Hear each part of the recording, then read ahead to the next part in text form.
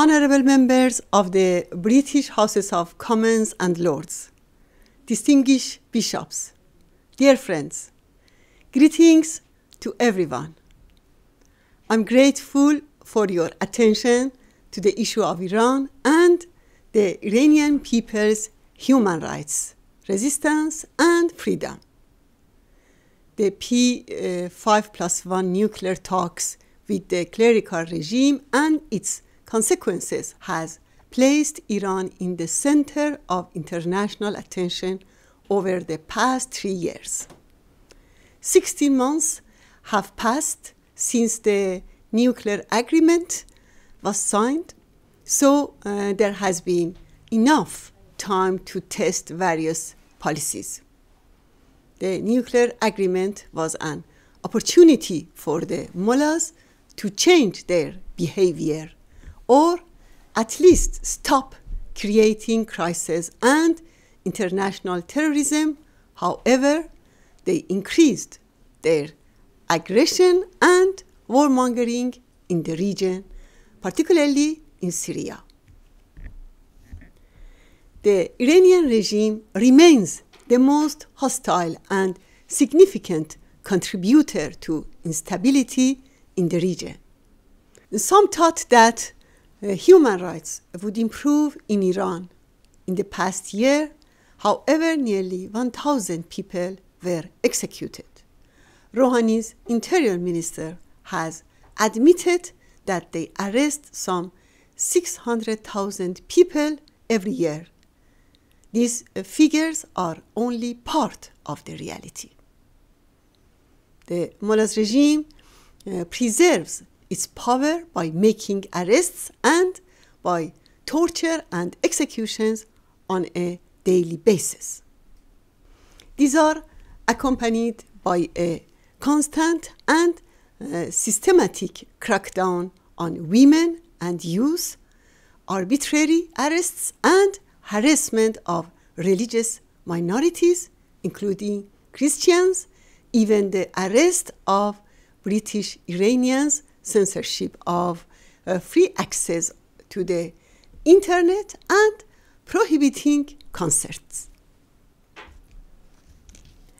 On the opposite side, our people and resistance have been advancing in their quest for freedom.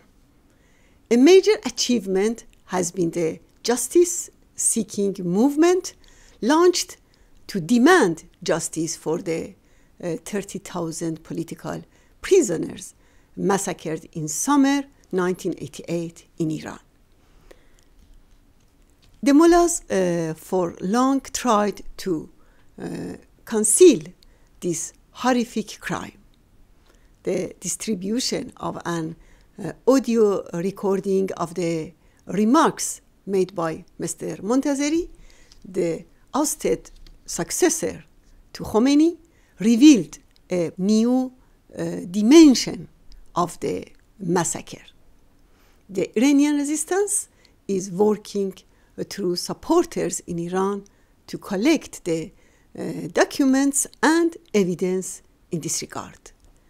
Our aim is to have the international community recognize this tragic massacre as a crime against humanity and prosecute the officials who were responsible. If the international community had not remained silent and passive in this regard, letting the criminals evade justice, the wave of executions and repression in Iran could not have continued to date. Another important development has been the spread of anti-government protests across the country. Thousands of people gathered on October 28th, staging a protest against the mullahs in Persepolis at the tomb of Cyrus, who was the founder of ancient Iran and the writer of a human rights charter 25 centuries ago. And finally, I would like to point out a great achievement and a major victory of the Iranian resistance in recent months, namely the safe and sound relocation of all members of the People's Mujahideen of Iran from Camp Liberty to Europe. The mullahs did everything to stop this relocation. They tried to have some PMOI's officials arrested by fake judicial verdicts. They launched rocket attacks to kill all camp residents. With PMOI's efforts and an international campaign by the Iranian resistance, the mullahs' plots failed. This last year, relocation was the greatest blow to the mullahs.